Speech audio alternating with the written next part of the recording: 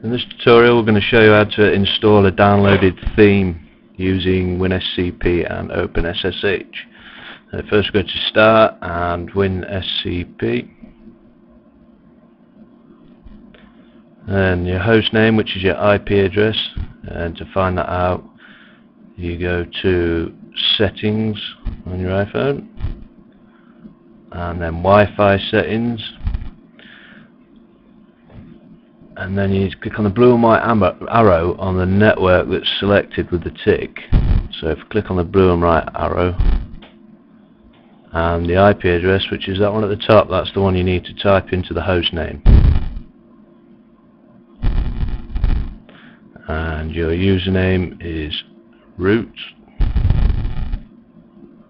and password is a password that you selected using mobile terminal to change the default password. And then click login, and this is the root directory on your iPhone. So we need to go right down to the start directory in a minute, but first we'll pick a theme that we want to install.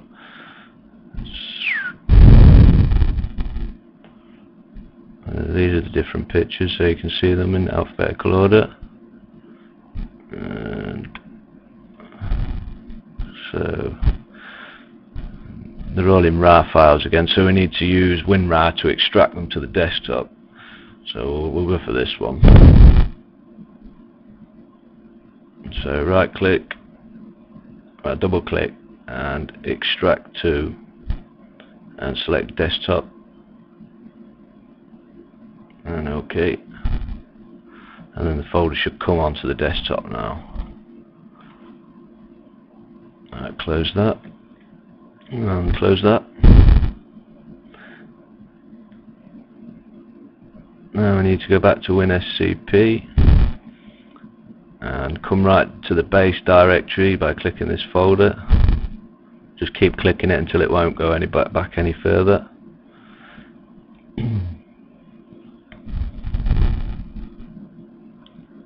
Double click on library, and then themes, and this is what's in your Winterboard app. These are all the different themes you've got already loaded in there, so we need to transfer that file into that directory. You can either do it this way. This is your desktop side on the left and the iPhone files on the right. So if you go up to desktop, and it should be in there, but we'll just drag and drop the file in there. So just click and hold, drag it over to your iPhone file section. Make sure it's not highlighting a folder, as it'll put it in that folder. And then let go and click copy. That should be in the Winterboard app, so we'll close that. Okay, and we need to go into the Winterboard apps. So click on Winterboard, and then select the new one we've just put in. Deselect that one first, otherwise it'll mix them up, and select the new one, and then click the home button to refresh the springboard.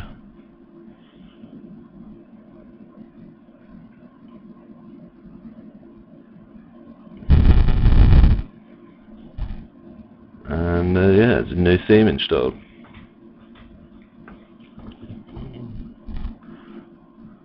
So if any of the apps are the standard preset ones, it's because there isn't the icons list in the folder. You can just choose, there's normally loads in there that you can edit and just